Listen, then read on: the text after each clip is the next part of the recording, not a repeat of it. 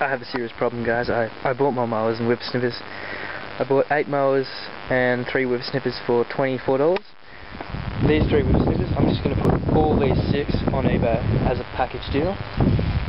Then when I get a bit of money, buy a proper steel blower vac, hopefully from the dump, because I don't mind getting it second hand, a little bit cheaper. And then put that blower vac, and that one up on eBay as a bulk lot, because they all don't really work that well.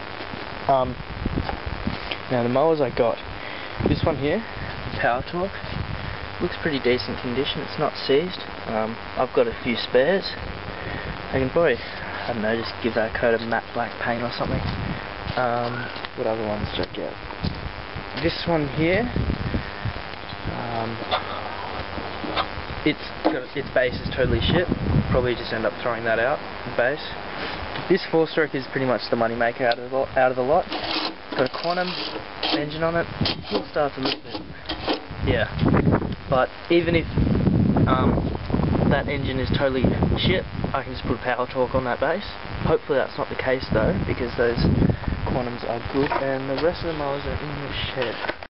So these are the other 4 here. Not that white one, I got that before. Another Power Torque. The base is in pretty good condition. Actually, not really, it's got a hole there, but I can fix the motor up and get, I don't know, $20 for it, it'll be alright. Or just sell as is, probably not sell as is. This one here is a bit more of a collector's item, although not really. Probably just give it a wash.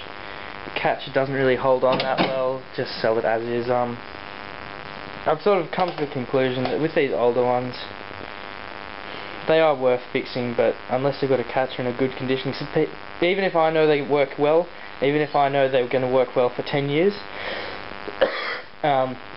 people just don't see that. They want new, fancy looking mowers. This one here, this one should be alright to fix. And yeah, you can get about $50 for these older style full crank motors. So another 50 for that probably. So yeah guys, I've got a problem. Really, I seriously do have a problem. And I went out to get them, got lost as usual, because I was driving about 30 k's and into the city sort of. And it was meant to work out that I was going to get home at about 2:30,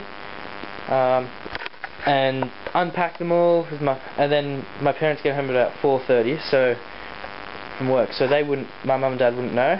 But as it happened, my mum was at some meeting and she came home early and sprung me, so that wasn't cool.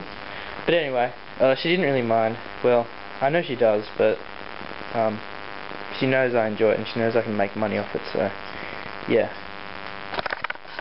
Oh yeah, and I also cleaned up a bit, moved a few things. Now I've got a bit more space over here, so because I really do want to work on them in the actual shed. I hate having them outside and working on them. That just pisses me off because it's like annoying. But yeah, cleaned up. My 3 spare Power Torque motors. Yeah, all these cowling covers and stuff. And the bloke who I bought them off, as I was leaving, I asked him about what oil he recommends for 4-strokes, and he said it does not matter.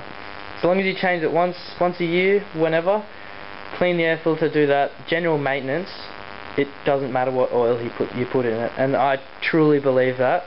And like I said on the other video, I don't know.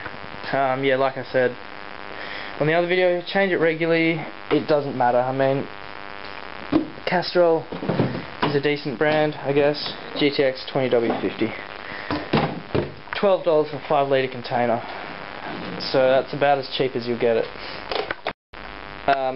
From all those mowers I got recently, I got a few bases like this, and BrendonV has been having trouble with getting that boss off, so I thought I'd do my best to get it off. I asked the guy how you do it, and he said you just sort of lay it on its side like that, put something pretty solid under there, and just keep hitting the little prick off, to use his words exactly. So I'll find something to rest it on and then try my best. It is dark out, so I might not be able to do it, but I'll do my best anyway. Well, I got my boss off, Brendon.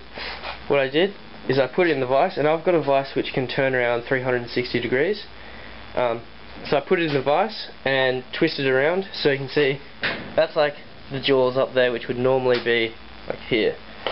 And then I put the nut on, grip that, that's just the door, and just hit that about 3 or 4 times and it's come off. Well, you could twist it because there's no keyways on there. It's just a press taper, and that's probably the easiest way you could do it. I don't know how you'd do it if like your vise doesn't turn around like mine, but you could even maybe just put a clamp, like a G-clamp on it, and then hold the G-clamp in the vise or something like that. Yeah, but that's how you get them off. That you just got to hit them off, and yeah.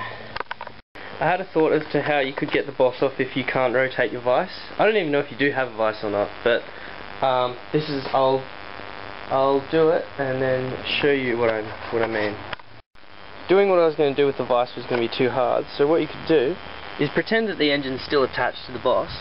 Get 2 bits of steel like this, clamp them on the boss. You probably need a bigger G-clamp than this and one a bit more stronger. Sit them between 2 bricks, pretend these are bricks, and then you could just hit the crank out. That's probably the easiest way I can think of doing it, unless you can rotate your vise like I can. But yeah, that's what I'd be doing.